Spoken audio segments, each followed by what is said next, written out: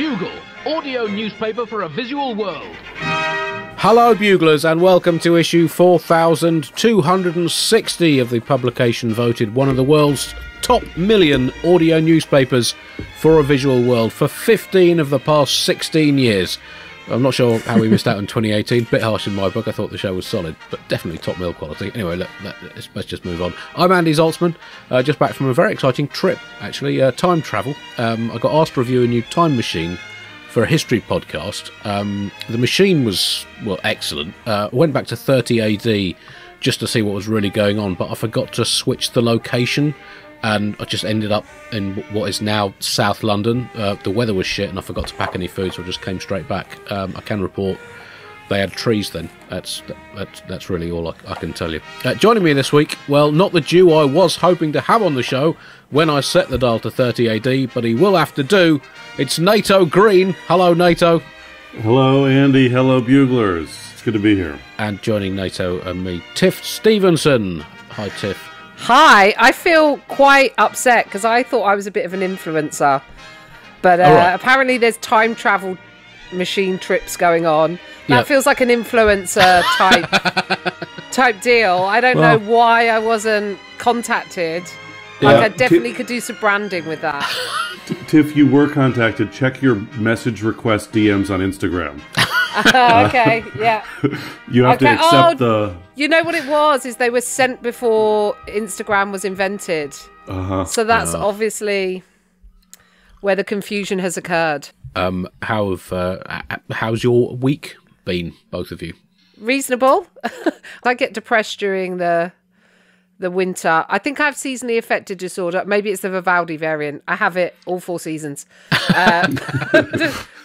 But more so during the winter. So I've been desperate for the spring to get here, and it seems like little seeds of hope are popping up. And this morning I spotted a sparrowhawk in the garden. So that is possibly a good thing, but also quite scary for the other birds. Really, I just think you need to go by whether the cricket season has started or not. That's really all you should need. Sparrowhawks can go f*** themselves. Andy, my phone reminded me recently that it was just the 4-year anniversary of my first appearance on the Bugle. Oh, and it took me 3 years and 10 months to realize when you say "in the bin," it refers to the trash bin. Right. I was like, why does he keep saying that? And finally I was like, oh, it's like the section of the newspaper that you throw in the garbage because you're not interested. Oh, I get it now. So, always click on the uptake over here. What did you think it was? Like a storage bin of some sort? Okay. Like for memorabilia? Archives? Sin bin? A sin bin? Sin bin? So you have that in sports there? They have the sin bin, don't they? Well, I'm glad that you finally came to that astonishing realization. It's never too late to learn, is the point. It absolutely is too late. So our entire society and politics is based on the fact that we will never learn. That was at Cobb's Comedy Club on the live tour, wasn't it? It was your Bugle debut. Hopefully, we'll be back there at some point in the next 100 years or so. I should say, for any confused Twitter users who listen to the Bugle, this Bugle is an official blue tick Bugle. I know the blue tick's been undergoing something of a regenerative process, to put it positively, on Twitter. But in fact, every Bugle, official Bugle, is a blue tick Bugle. If you listen very carefully in the background of every properly sanctioned episode of this podcast, right from the start, you can hear the sound of a blue tick. So, Chris, can you just zoom in on this week's tick, and we'll find out exactly how blue it is. Being a blood-sucking parasite makes me so sad. I don't want to be a vector of disease, but such is my fate, alas. Oh, look at that untrousered calf. Yeah, I hate what I am.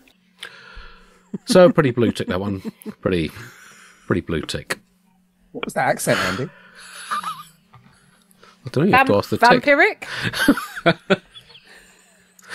We are recording on the 21st of April 2023. On this day in 753 BC, Romulus founded the renowned city of Rome. He was, of course, World Fratricide of the Year in, I think, 754 BC, after bumping off his brother Remus, essentially after a bit of a family spat about town planning. Romulus was the first person known to have a personalised licence plate. His open-top chariot had a R753 BC plate glistening out, causing everyone in Rome to think he was a bit of a tool, and wishing the other brother had won, and they'd ended up in a city called Rheims instead. Upon such threads does history hang. In 1509 on this day, Henry VIII became Henry VIII, having previously just been Henry. His father, Henry VII, died, and the new Henry, Octohal as he liked to be known, came to the throne. And for a man renowned for his love of a wedding, and of course for being the first Twitter user to swipe down, he averaged approximately one spouse per 2.4 decades in the early phase of his reign, but then rattled through one per 2.7 years in the later years before leaving his sixth and final wife for his later squeeze, death. And on this day in 1934, the most famous photograph allegedly showing the Loch Ness Monster was published in the Daily Mail, known as the Surgeon's Photograph. It was revealed 60 years later to have been a hoax, meaning that the last fact ever published in the Daily Mail does still date back to 1927. As always, a section of the Bugle is going straight in the bin. This week, we review the latest cutlery books, including From Cutlery to Cultery, how one man's obsession with eating utensils led inexorably to a table manners-based cult in the Patamanchian jungle that ended inevitably with the confusion of sporks. We review also Hitler's Chopsticks, a fascinating insight into how an increasingly paranoid Führer tried to ban all pointy cutlery in case someone tried to kill him with it. Sorry, I'm just seeing Chris's face. We also review When Teaspoons Attack, a graphic and moving catalogue of some of the most harrowing injuries suffered by people using teaspoons, including 1920s film star Merrick Force losing an eye when trying Lapsang Souchong for the first time on the set of the silent movie Et Tu, Tarzan, part of the briefly successful Shakespeare in the Jungle series. And we review Cruel Fate or Cruet Fail. Was the failure of the Scrivens Trefljard expedition to the South Pole in 1908 due not to misfortune, but to expedition leader Principal Scrivens' insistence on taking a full dinner set of cutlery, plus individual salt and pepper pots to cover all eventualities for any 8-course meal, not only for his overmanned 25-strong expedition team, but also in case they met any other polar exploration parties and needed to entertain. It goes into a lot of detail. Scrivens' team included a sommelier with a husky-drawn cellar of fine wines, a pianist to help while away the chilly evenings, a billiard table, his American tennis partner, Jarmsworth Delamore, who was, of course, Wimbledon mixed doubles champion the previous year, alongside the controversially opinionated Lady Hesperia Fitzbernard. The co-expedition leader, Archibald Trefljard, of course, didn't actually make it to Antarctica due to becoming inextricably involved in a bridge game at the Imperio Club in London that ended up lasting 14 years and only ended with the death of Lord Maudsley from a heart attack brought about by an aggressive bit of 5-no trumps. But the extra weight of the cutlery taken on the expedition is thought to have led to Scrivens and his men becoming stuck fast in the ice just 50 yards into their journey, falling short of the pole by around 600 miles. Anyway, this book really gets to the bottom of that fascinating expedition. That section, in the bin. In the garbage. In the garbage. Thank you. Thank you. Andy, what wine pairs with raw emperor penguin? I don't know. I think you probably want an 1893 Chateauneuf du Pape, probably. I think that's what they took. Oh, anyway. No, Andy, surely don't you have a cup of tea with a penguin? Very good. Now, that is... I mean, for people who've not grown up with the penguin biscuit, which is, I think, a distinctively British confection, that joke will not have got what it deserved, Tiff. But I admired it. The UK listeners will love it, and the Americans will probably, as per usual, go, "What is she talking about?" So no change from the usual. Top story this week, the United States of America, one of humanity's boldest, silliest and most self-loathing social experiments, is heading towards the end of its first quarter of a millennium with many questions still unanswered, including which of America's many states is the silliest. It's always hotly contested. Nato Green can bring us up to date with an extremely feisty battle for top spot that is going on at the moment. NATO, what states in particular would you say are pulling ahead? Oh, Andy, I mean, it feels like with America, it feels like the merry-go-round is going faster and faster, and at some point we're all going to get off, and throw up and fall down at the same time. You know, when Trump was president, you know, people were like, "Oh my God, we thought we hit bottom. We thought that Trump was incredibly stupid." If you thought Trump was dumb, nah. How about some Republican state legislators like Trump, but with all the stupidity and no gold-plated toilets? I mean, it's bananas. So Wisconsin had a judge's race, tipped the balance of the Supreme Court. That's in a liberal direction, in a way that might have bearing on the right to abortion and voting rights in the state of Wisconsin. But at the same time, elected a Republican to the state legislature who gives them a supermajority in the state Senate that will allow them to impeach the judge that they just elected. It's like one step forward, two steps back. In Chicago, Illinois, there was a race for mayor. Brandon Johnson beat Paul Vallis to become mayor of Chicago. It was Johnson had the support of the Chicago Teachers Union. Vallis had the support of the police. It was a teachers v. cops race, and the teachers won. That seems good. But no, the media is already blaming Johnson for shoplifting in Chicago, even though he's not mayor yet. The big one that I'm most excited about is is Tennessee. So just to bring people up, last month in Tennessee there was a school shooting that was committed by a trans person. The shooter was under care for emotional disorder, but had 7 legally purchased firearms. You would think that someone would have caught that. But anyway, so the whole thing was tragic. Following the event, 3 members of the state legislature led a protest on the floor. 2 of them, named Justin, were expelled. By sheer coincidence, they were also black. There was a white lady who was not expelled. Everybody knows, if you're a comic, a white lady making a scene is just the Friday late show at a comedy club. The Justins are also millennials. So, by the way, like, I was reading up on the Tennessee state legislature, and I looked at the roster, and as a coastal elite from San Francisco, and I don't want to fit the stereotype of like being judgmental towards the hardworking and humble heartland of America, but the Republicans have a state legislator named Brock Martin, which just sounds like the generic knockoff brand of Doc Martens. Like, oh, I got some new Brock Martens under the bridge. The Justins were elected this year. Justin Pearson, one of them, was elected in a special election in January, took office, and less than 2 months later was kicked out for protesting. The balls, like, he didn't even finish the probationary period at the new job before he was like, I'm burning it all down. So the case blew up. The law required the local council to vote to create an interim appointment. So they appointed the same guys. The vote to expel them was called by this Republican House Speaker, Cameron Sexton, who is now going to be famous for making them famous, like how Voldemort made Harry Potter the chosen one by trying to kill him. But instead of he shall not be named, the guy's name is Cameron Sexton. And instead of the greatest dark wizard of all time, he's like a bank manager from Crossville, Tennessee, who just wanted to keep a bust of the founder of the Ku Klux Klan in the state capitol, like Voldemort would have.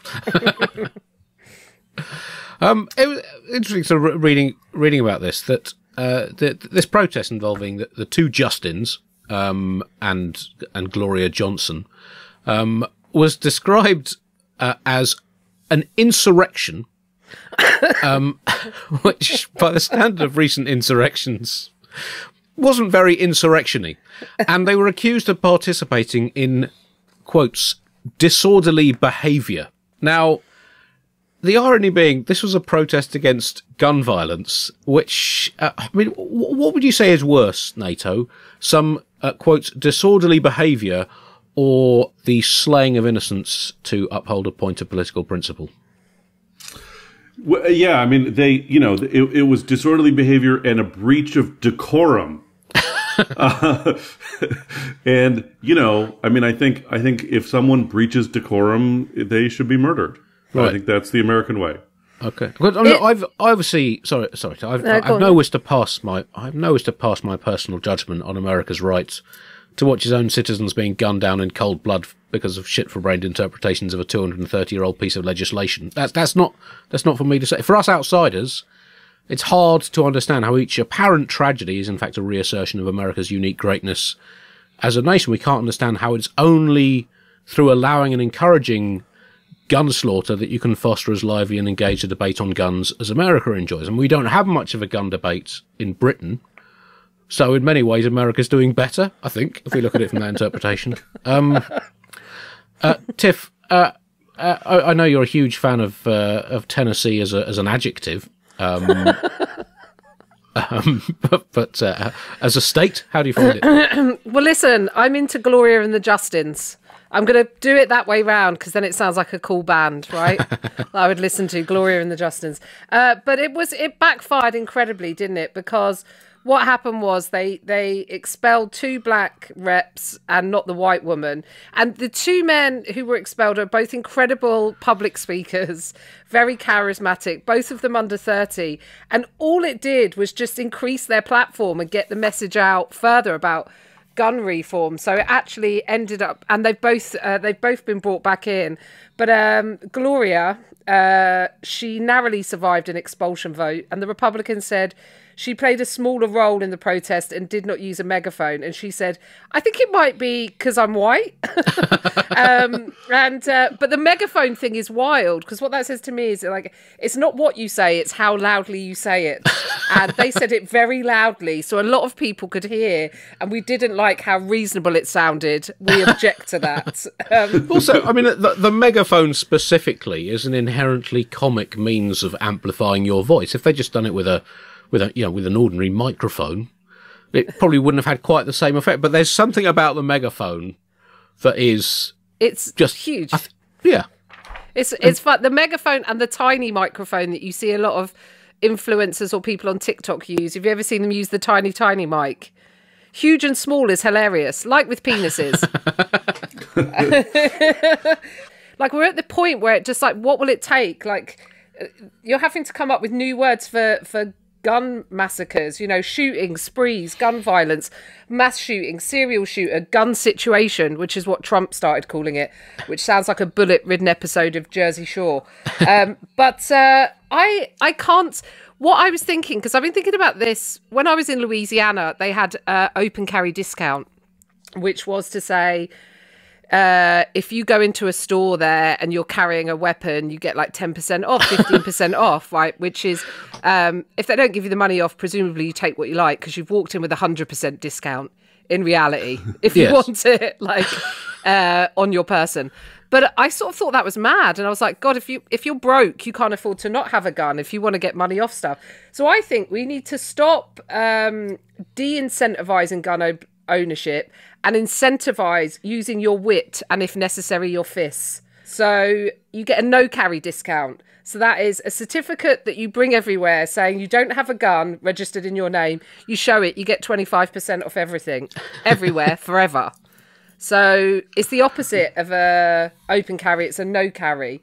And then, I don't know, I'm not advocating the use of fists, by the way. I was just saying, if someone comes at you with fists, you can fist back. I haven't thought this through, clearly. I'm suggesting fisting as an option. Let's rescind the fists. But I do think... Do you mean fisting as in terms of punching or like the sexual act? Well, I meant punching, but increasingly it sounded more sexual the more I said it. So yeah. If someone wants to fight and you want to finger their butthole, that's an appropriate response, and you should get a discount at the store. Do just need to gradually go back in time. So from today's guns, go back to the 1790s weaponry that presumably the Second Amendment was designed for. The muskets that take a while to load. Yes, back to a proper cutlass, and then maybe just eventually a stick. And I think just gradually wean America off its addiction to self-harm. Tiff, I know you have friends in the Chicago media. I believe you've asked one of them to give us a full report on the mayoral race. Oh, yes. I have asked for a rundown from my friend, the News Hawk.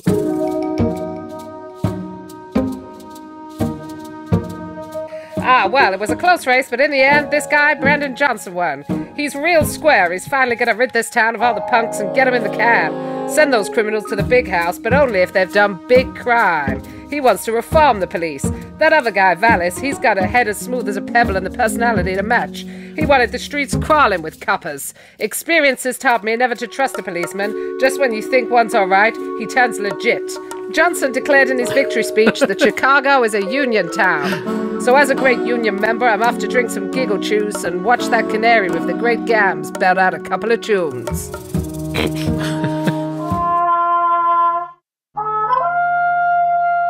On the subject of the Supreme Court, NATO, Clarence Thomas, Supreme Court Justice of 1991, I think he joined the Supreme Court. It's the longest serving member of the Supreme Court, because when you appoint someone to a job, why not let them do it for 32 years until death intervenes? But he is, according to Vanity Fair magazine, quotes, on a quest to be the most corrupt justice in the Supreme Court, which I'm not sure if he's defined that quest himself, if he's accepted the challenge of such a quest from some divine being, of which we don't know yet. But there's an increasing scandal over his relationship with a right-wing donor, Harlan Crow, who is, aside from dousing Thomas with gifts which he's not declared, he is, Crow, a collector of far-right memorabilia, including paintings by Hitler. Now, it's quite hard to unpack all of this. I guess, when you look at the Supreme Court, obviously, the Supreme Court itself is a kind of traditional built-in corruption on which the American body politic is founded. But you want its actual members to be, at least to be pretending to be law-abiding fans of, well, I guess, the law, and also as the supposed leading minds of their country, albeit within the subset of leading legal minds with the right political alignment for whoever happens to be president at the time before they're appointed for all eternity. You want them to have the wisdom to think, when offered freebies by a known Hitler enthusiast, you want them to be smart enough to think, how does this look? And ideally think that the answer is bad. It's even worse than that. It's that if you're offered freebies by a known Hitler enthusiast, you're not supposed to say, I don't think I should do this. You're just supposed to write it down on a form. I put it in the ledger. Isn't that good enough? So Harlan Crow collected Nazi memorabilia, as you mentioned, including paintings by Hitler, which is odd because arguably paintings were not Hitler's best work. Of Hitler's contributions to mankind, of the things that Hitler excelled at, painting is near the bottom of the list. Say what you will about Hitler, but no one has ever been like, Hitler, horrible person, but quite a painter. You know what I mean? You see his brush stroke. So you have to be really into you could imagine a Nazi enthusiast going, I want to have some Hitler military tactical maps or copies of speeches or Gestapo boots or mustaches or whatever. Getting into the paintings is you have to be so into Hitler to be like, yeah, I want the paintings. So moustaches, are you saying suggesting he had a series of stick-on moustaches? Yes, I am. Yes, I am. It reminds me, I had a flashback because when I was in college, I was at a party and there were some guys at the party, there were hundreds of people at the party in this house, and there were some guys in a room with Nazi memorabilia, like SS helmets and flags and armbands. And I went to the host of the party and I was like, what the man, why are there Nazis in this house? And he said, oh, don't worry, NATO, they're not Nazis. That's just their thing. And I was like, that's not a thing that you can have. It's not, it's not like, oh, I had my Nazi phase and then I had my emo phase and it's just an aesthetic I was trying on. It was just a big misunderstanding. Anyway, so the donor didn't only Harlan Crow didn't only pay for vacations that Thomas didn't disclose, but he also bought Clarence Thomas's mom's house. in Savannah, Georgia, and paid to have it renovated by an award-winning architect. Like any of us would casually do for a friend we were not trying to influence in any way at all, to buy their house and renovate it. So there's a Fox News commentator, Juan Williams, who's a good personal friend of Clarence Thomas, and wrote an article about the stink of corruption around him, and who described Thomas as a pleasant guest at his birthday parties. And I can see a Republican ideologue being really into playing pin the tail on the donkey.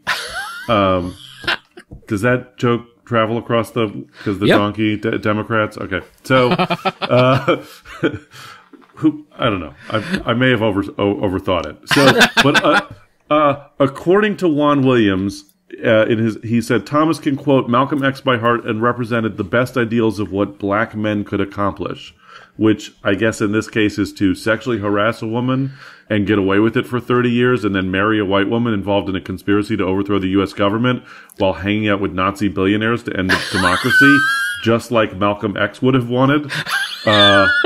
When Malcolm X said, by any means necessary, I'm pretty sure he didn't mean these particular means.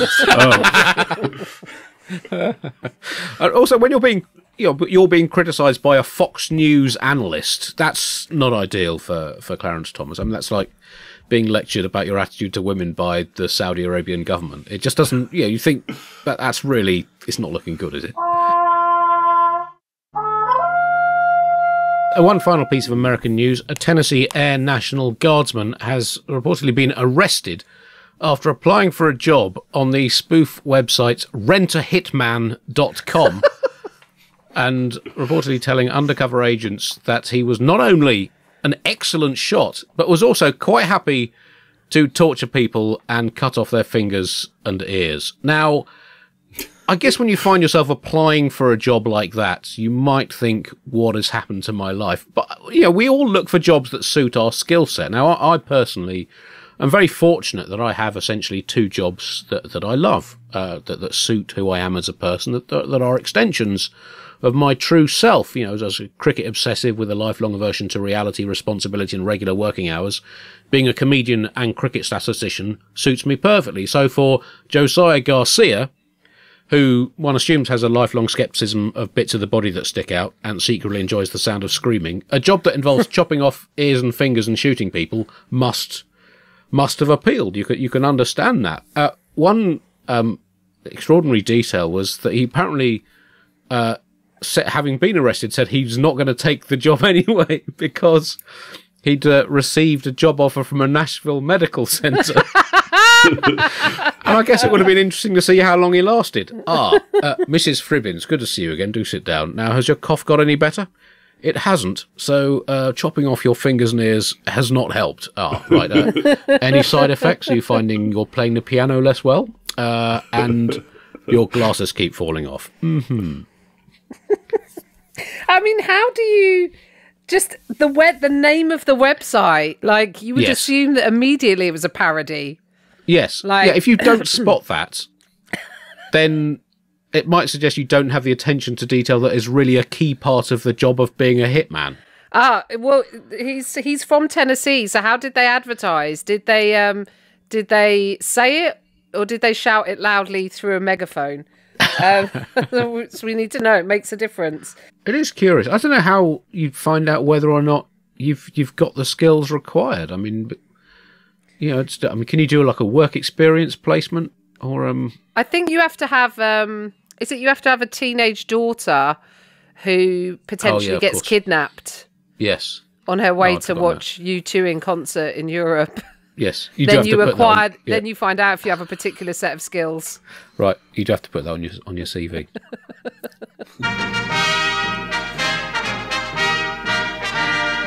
UK news now, and news breaking today that the Deputy Prime Minister Dominic Raab has quat after a report into his alleged bullying when he was Foreign Secretary. A report found that he had been unreasonably and persistently aggressive in the meeting, and his behaviour also involved, quotes, an abuse or misuse of power in a way that undermines or humiliates. A report concluded that his conduct was abrasive and felt intimidating or insulting but was not intended to be so. It's a rather curious case, this, in the sense that, I mean, you might view this as bullying, you might view it as someone being a little aggressive in the workplace, in a slightly old school way.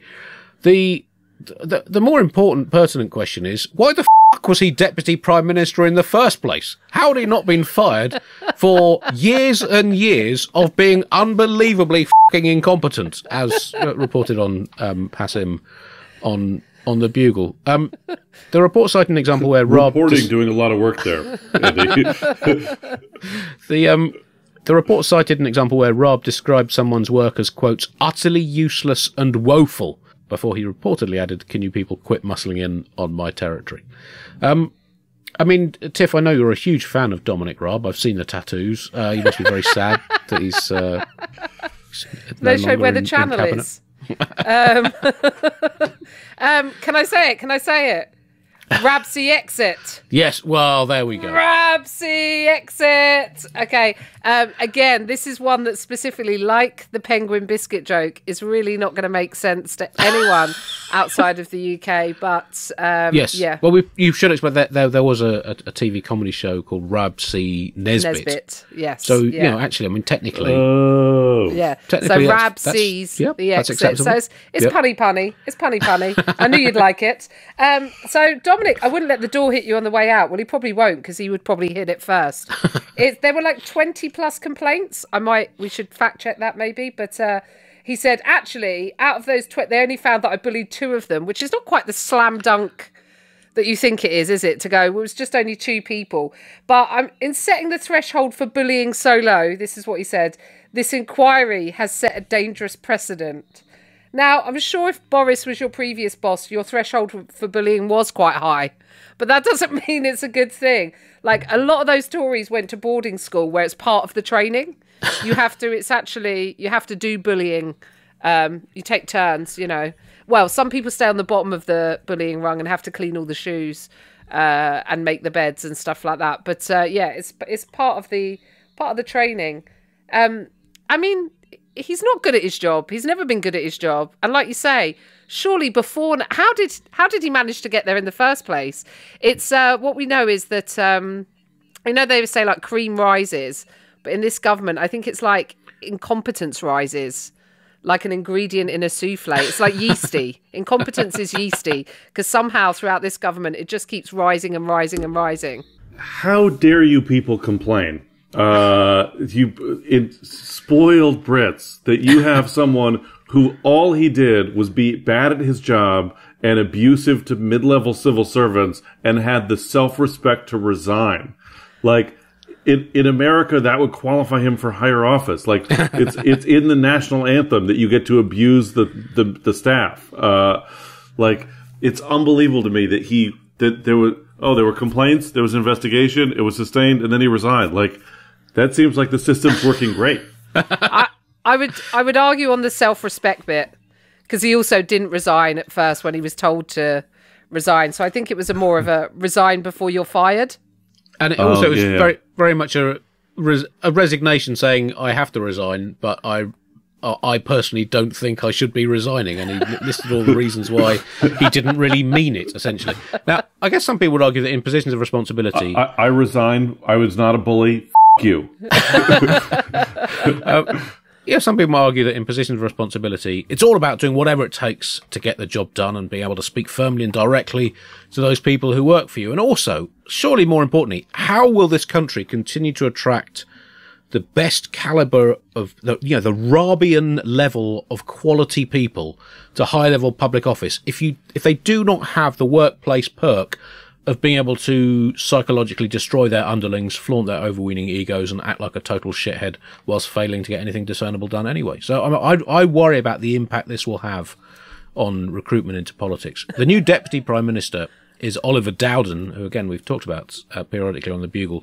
He's the man who you may remember blamed last year the weakening of the West, as he described it, not on the hollowing out of society by the forces of untrammeled capitalism and political and economic short-termism, or one of the other many contributing factors, but on some people wanting to use different pronouns, which he said has essentially left the West unable to deal with Putin. He is now Deputy Prime Minister of the United Kingdom.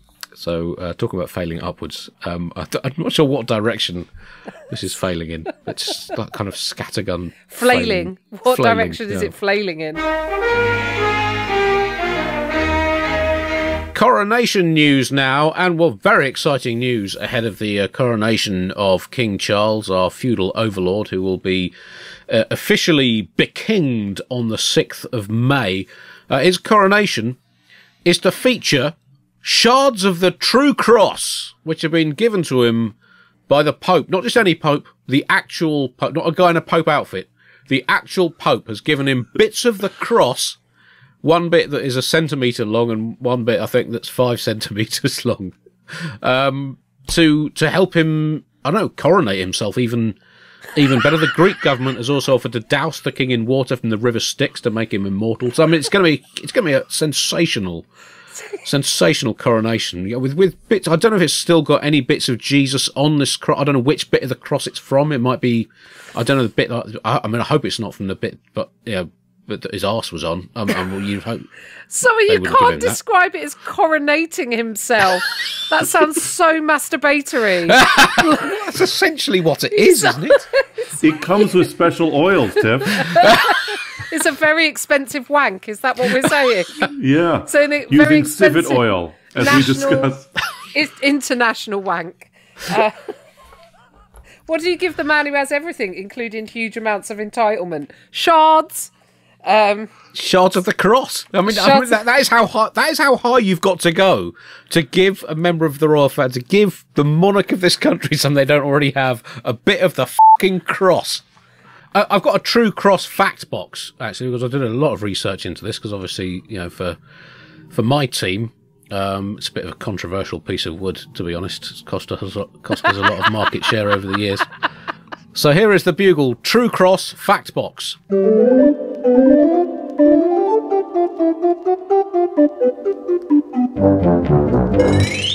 Fact 1. If you put together all the pieces of wood claiming to be from the True Cross, you would be able to build a wooden Empire State Building and crucify a giant wooden King Kong to it. Fact 2. Golfer Ben Hogan won the Open Championship in 1953 using a 3-wood reportedly made from the True Cross.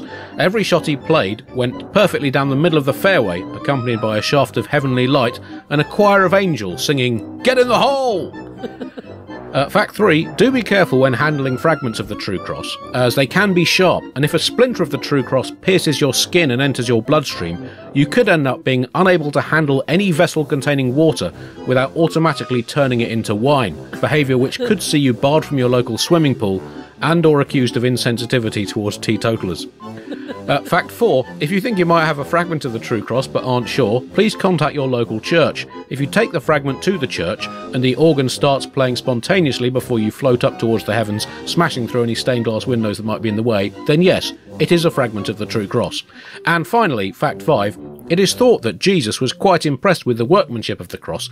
The Gospel according to St. Nigel quotes Christ as saying, "Gotta say, that is beautifully sanded and elegantly finished with a clear varnish that really brings out the grain of the wood. Terrific job. It's an absolute pleasure to be crucified on such a lovingly crafted piece of work. But, and I will say this now if I may, don't you think it seems a real shame to whack nails into it? Guys, can we take a rain check on the nails?"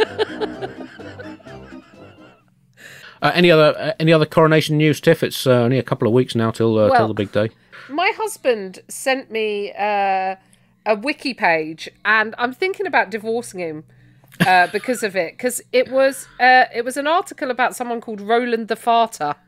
It said Roland the Farter, known in contemporary records as Roland le Fatière, Rolandus le Fatière, or Roland le Péteur, was a medieval flautist who lived in 12th century England. He was given Hemmingstone Manor in Suffolk and 12 hectares of land in return for his services as a jester for King Henry II. Each year he was obliged to perform unum saltum et siffletum et unum bumblublum. One jump, one whistle, one fart for the King's Court at Christmas. Now, I have to say, right, So my husband sent it to me going, is this a relative of yours? I think he's saying I fart a lot, and it's not a lie. And I think if I can get an invite to the coronation, that is probably my way in. Because this said, like, imagine farting so good that the king gives you a 30-acre estate. And I think I could be this generation's Roland if I'm just given the chance. So that's my pitch to get an invite to the coronation.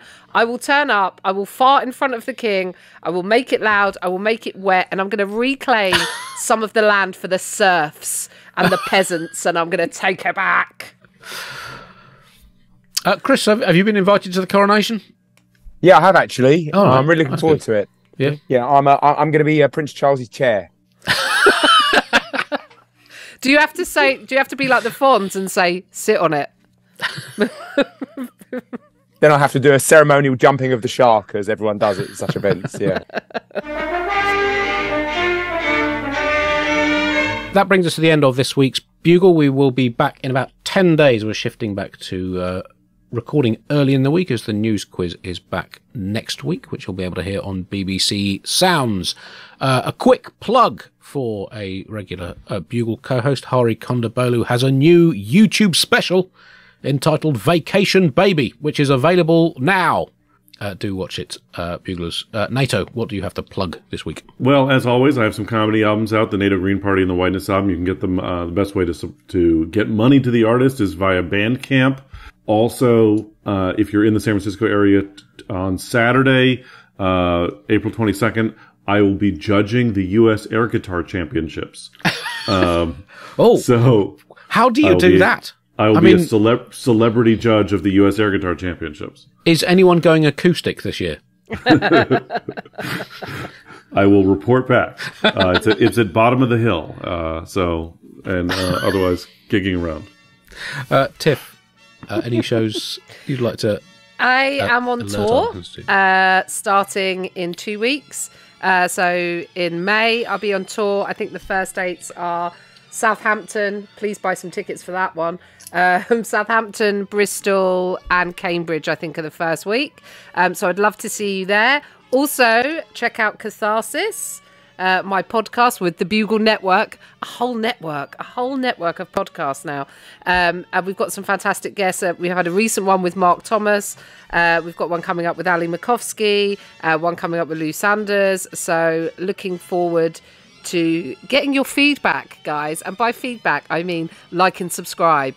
That's what the main feedback. What I'm only looking for is positive feedback. But yes, please check them out. Listen, like us, love us. We will now play you out with more entrants to the Bugle Wall of Fame. If you want to join the Bugle voluntary subscription scheme and give a one-off or recurring contribution to help keep the show free, flourishing and independent, go to thebuglepodcast.com and click the donate button. Goodbye.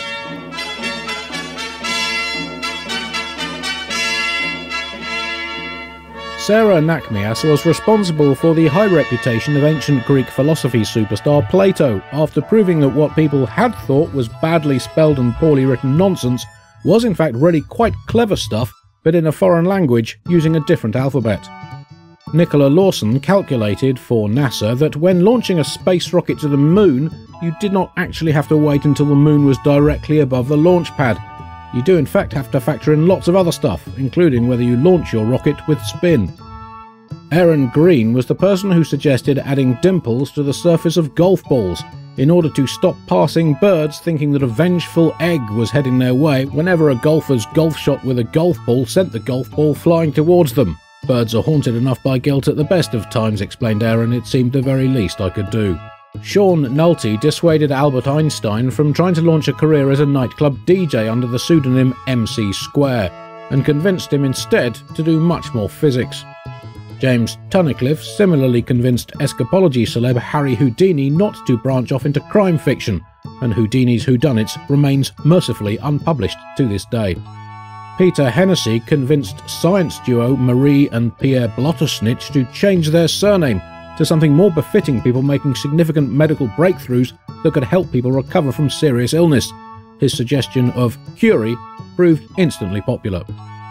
Paul Thomas did his very best to make table tennis more popular as a global spectator sport, by suggesting that, like in actual non-table-based tennis, tournaments should be played on different surfaces. And Kyle Cohen jumped in to back up this suggestion, advocating, amongst other potential table surfaces, clay, grass, concrete, so far so tennis, astroturf, antique tablecloth, snooker-style green baize, ice, gravel, corrugated iron, writhing tray of worms and bed of nails. Regrettably, their suggestion was not accepted.